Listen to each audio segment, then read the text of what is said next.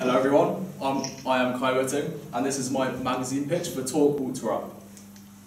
Our purpose is to help fans learn about their favourite artists, likes and dislikes, and where they perform, and it's also to entertain and make the magazine really fun to read from as well.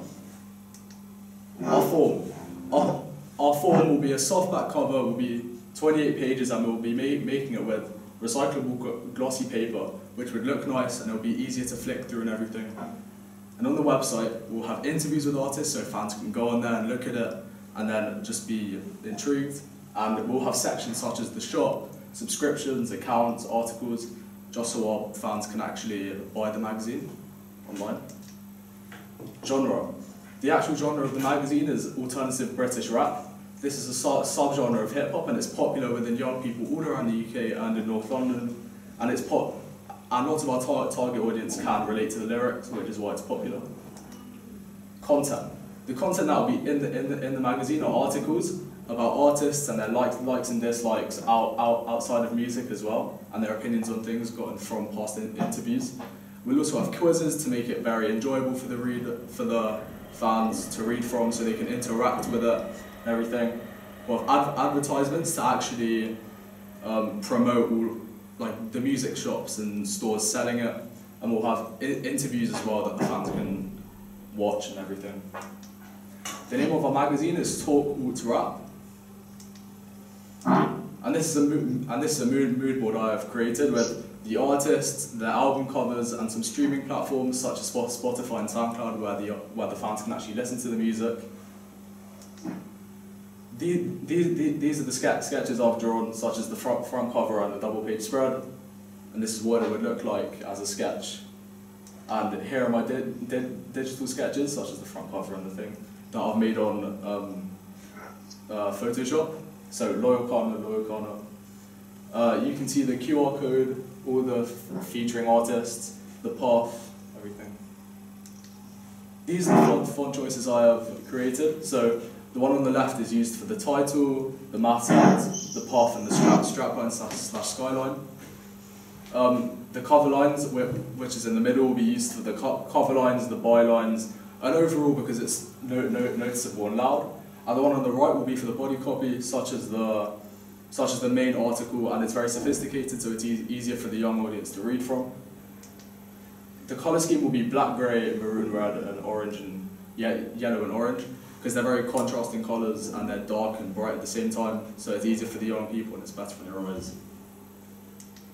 Our target audience, so our primary target audience will be 14 to 25, British male, and they're young, so it relates to the lyrics of the songs. And the secondary audience will be aged 30 to 45, which will mainly be the parents of the primary audience, and it'll be the males as well.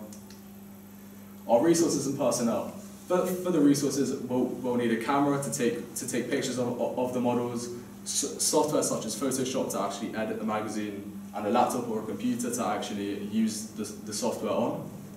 For the personnel, we'll need a photographer to actually take the pictures and use the camera, and an editor to actually edit the whole magazine and make sure the articles are good, so punctuality is right and everything. Printing company to actually print out the magazines and send it off to the shops to sell. A graphic designer to make sure everything's good in the magazine, to actually design all of the way that the brief says. And the writer to actually write the articles in the magazine. Our competition will be magazines such as XXL, The Source, Wrap Up, Complex, as you can see from all of these, with Tyler the Creator, Meek Mill, all of these popular artists. Pricing. Hard copies of the magazine will be £4.25 each, and the digital copies will be £2.70 each. And to get a subscription for this magazine, you have to pay £25 a year, and as well as receiving a magazine, you will get a poster with the headlining artist of that month. So if one month I was selling a Loyal Kana magazine, the customer will get a Loyal Kana poster with it. For distribution, we will be selling the magazine in supermarkets, newsagents, and music shops, and also online where it will be shipped to the customer. And our digital copies will also be bought online, but with a QR code, so fans can use their phone or laptop or computer and just scan it, so they can use it portable, so they can use it on trains, on the way to school, on the way to work. everything. Marketing. Our unique selling point is that every person that buys a hard copy of the magazine will be entered into a chance to get a free three-month Spotify premium subscription, which would be free music, no advertisements, which will be good because who doesn't want free music, am I right? And promoting our magazine, lastly, we'll be promoting it on social media such as TikTok, Instagram, Snapchat, and also we'll be putting posters all around the UK, such as London, just so we can stick it on so it's not much cost. And yeah, thank you for listening. Any questions? Hang on. There we go. Can you hear me? Yeah? Yeah. Excellent. That's okay. Sorry, it was your feed was cutting out a little bit there, so it was actually a little bit hard to hear now and again. No, that was really good. Thank you very much. That was sort of fast and short and to the point, which is always good. Can we go back to the form part of your presentation, please? Yeah, sure. Okay. Let's have a look at that. So I'm just following you on my own version. Okay, it sort of says, right, so the physical magazine, it says 28 pages. Yes. And the price point you told me a bit later on is £4.25. Does that sound sort of, do you think that sort of marries up quite well? Because it feels like 28 pages doesn't feel like quite very much. Oh, really? And £4.25 seems like quite a lot for 28 pages. I don't know what that is per page, but you know, it feels quite expensive. Okay, yeah, that's right. I didn't really. I thought it was an okay price, but yeah, you're right. You know, if you think about it, I mean, sort of, you know, if we jump back to the pricing as well, you know, you talk about it's £4.25, and then the subs are sort of really cheap. So as a subscription, I think it was sort of £20 or £25, something like that. Yeah. For a year, which is, you know, that's great. That's super cheap. So I think you just need to be sort of clear about how your pricing is going to work in relation to what you're actually offering. So what is the physical thing that you are going to give people, or what is the digital version that you are going to give people? Is there going to be sort of, you know, a difference? Is there going to be, I mean, what's the quality going to be? Is it going to be something that, you know, actually it's a bit throwaway and is kind of cheap and cheerful, or is it going to be something that's sort of actually people might want to collect and keep? So I think, you know, just think about that. Cool. Okay. Can we go on to the name as well? Because this is the thing that's really kind of intrigues me the most, the name of your magazine. So on this slide, all you've got is the name. So can you explain again to me what that is? How you come to that name? Because it's really different. Oh, so it's Talk Alt Rap, which is like the talk for the whole magazine, so the fans will be reading the articles and stuff. And alt meaning alternative, which is like British alternative rap, which is the genre. And then rap. Yeah, I mean, it makes sense. It's one of those sorts of names that you sort of think, when I first read it, I thought that's actually quite hard to say. Talk alt rap. It doesn't sort of flow. Yeah, okay. Having said that, I actually quite like it because it doesn't flow, because it's weird and it's interesting and it's different. Unique. Yeah, it's not a straightforward kind of, you know, rap mag or something. It's not obvious. Yeah. So I think there's something there. There's definitely something there that you can use, that you could really sort of work at. But I think you just need to be have a bit more of a story, a bit more of a narrative about the name. Yeah. Because I mean, obviously, it does make sense. You know, yeah, we're talking about alt rap. That's fair enough. That's it. Yeah. But it feels like there should be more to it than that.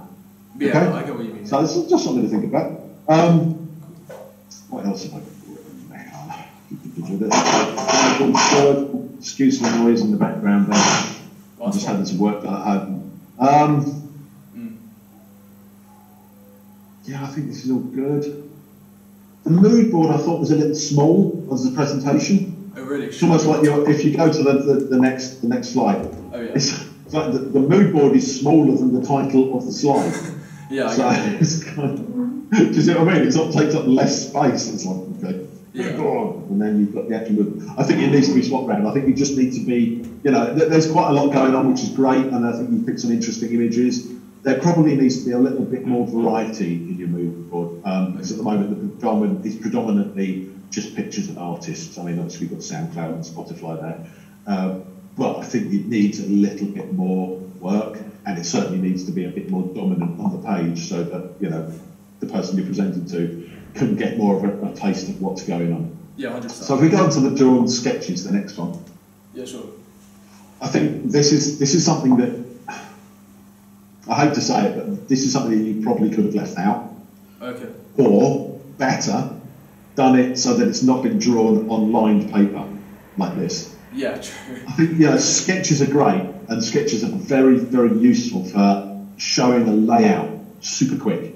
Yeah? So you can just draw a very quick scan and just say, right, okay, we've got the title, and we've got a block of text here, and an image there, and, you know, some advertising here, and it literally should just be rectangles and lines, maybe a little bit of text. You don't have to try and sort of draw it out exactly. I think this is kind of a mistake that's sort of being made a lot, is that the level of detail comes when you actually create the mock-up. Yeah. This isn't about the detail. This is about layout. This is about finding out how all the elements that create the magazine will sit together on a page nicely in the way that you kind of want. And if you draw them out, just make sure that you draw them on something plain. Just a plain bit of paper without the hole punches in them, and I think that will just serve you a lot better. Okay? Cool, thank you. When you go onto your digital sketches, however, things do serve you better because they do bring it to life a bit. I like the fact that you've used actual photography in there. I like the fact that you've used some sort of, you know, interesting approaches to typography. It's different. It's nice. It's good to see. So I think this is kind of the upside of the downside of the previous slide, if you know what I mean. Does that make sense? Yeah. It's like upgraded version. Cool. Okay, so that's good. That's really, you know, that's really strong. So your font choices again. I like the choice of font that you've used for your title. I think that kind of works. I think you could probably make more of it. I'm not sure it's bold enough. I think maybe it could work bigger. Okay, sure. Especially on if you look at your previous digital sketches, how sort of the title font is kind of laid back. Yeah. And that's because of the choice of colour and the background that it's sitting on. So if you compare that to the word featuring, if you go back to the previous slide, like compare that talk up wrap title to the word featuring. Which one is bigger? Which one do you see first? Featuring. So which one do you want to see first? Talk or wrap, the title. Yeah, exactly, because that's the brand. So I think that's the thing that you have to look at. You have to sort of decide how you use those fonts. Is it because they're bigger? Is the colour wrong? Is that sort of treatment? Is the background sort of the contrast isn't enough? There's lots of different choices that you can make that will affect how that comes across visually. Okay, so it's just something to think about. Sure. In that respect. All the others great. If you go to the font slide, next one, and we look at the body copy. The body copy, I think, is the weakest part of this because it just feels a bit like, well, okay, well, I'm just going to use Times or Garamond or whatever this is. You haven't told me any of the names of the typefaces that you've actually chosen, which is something that I'd like to see. Oh, okay. It's just, again, it's detail, and detail's important. Yeah? And I just sort of question whether the body copy choice fits with the overall tone and feel of the magazine, because it feels quite classical, it feels quite sort of grown up, and possibly a bit like it's sort of, you know, that would sit very well in a newspaper or in a novel. Yeah. You know, it's sort of, so I just wonder whether that choice, maybe you can go along and just question it. And there's nothing wrong with that. It's all good. Just sort of, you know, make a choice, step back, take a bit of time, go back to the choice and kind of look at it and say, is that actually right? Does it work? Does it sit with, does it reflect the brand properly? Does it reflect the content? Yeah. It's all up to you, but it's something to think about. Yeah. Okay, that's cool. Can we go to the target audience slide? Well, colour scheme is good, boy. Yeah. Oh, thank you. You mentioned, so your primary audience, 14 to 25, that's fine, get that, that's not a problem. Secondary audience, you said 30 to 45. And then it says parents or caretakers of primary audience. Wow. So I don't know. I mean, it doesn't feel like that's a parental age. A 30-year-old and a 14. It's kind of. I'm not sure that's right. Yeah. I might be wrong, No, and I might be old-fashioned or something. But it feels like you probably need to take that parents or caretakers primary audience out. It's just an older audience. It's just, older people. They might be less likely to like this sort of music, but they do like this sort of music. There is a big audience for rap. So I think that was the one thing that I looked at. I thought, parents, really? Blimey, that makes me feel really old. Yeah, it's cool. Okay, so I think everything else was pretty good. We talked about pricing, didn't we? Yeah. Can we go to the unique selling point? It's kind of your last slide, I think. Yeah, sure. Yeah. So if we have a look at that. So the chance to win free 3-month Spotify Premium, that's cool. Free music, can you expand on the free music bit? So, for me, please. Because when you get Spotify Premium, you just get so you can listen to music freely without having to bother with. Right, so it is the Spotify thing that's free. It's not like we're going to give you access to, I don't know, special unreleased sort of tunes or stuff like that. No, the Spotify thing links in with all of this. So it's cool. Right. Okay. Fair enough. Yeah, because that feels like an advert for Spotify. Yeah. Rather than an advert for your magazine. Oh. See where I'm coming from? Yeah, I know what you mean. Yeah. Yeah. So I think it's great, and I like the idea of it. It'd be nice if it was a year. I think 3 months is quite not great. Yeah, I get what you mean. But I think so. Your unique selling point, I don't think, is necessarily a competition. Okay. I think your unique selling point. I mean, if we go back to right to the beginning and talk about alternative British rap, can you expand on what that is to me? A complete sort of novice when it comes to that sort of thing. Oh, wow. So just explain to me what you think alternative British rap is and why that's different. Alternative British rap is regular British rap is more kind of hard and heavy on the person, if you know what I mean. But this the beats in the background of the lyrics are more kind of mellow and more with instruments rather than making a beat, if you know what I mean. So if we go to your competition slide, I know I'm making you jump around a bit, but this is something that actually I'm really interested in. Yeah. Okay, so in your competition, how many of those magazines there kind of really cover this side of rap? Are any of them focused on this sort of thing? Any of the focus? Yeah. Not really, but it's kind of in like a whole kind of rap bubble. Because there aren't really many. Because I thought. I might be entirely wrong, but I almost feel like that your genre, your absolute sort of genre, your pick of music, could be your USP. Yeah.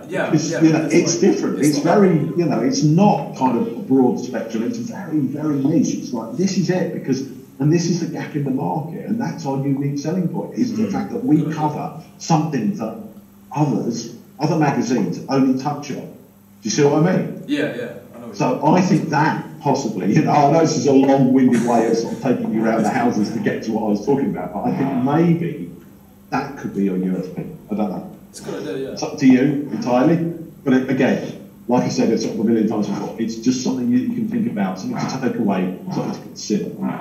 Okay? Yeah. But apart from that, all good. Yeah, good presentation, very confident. So fantastic. Thank you so much. Thank you very much, Kai. Well done.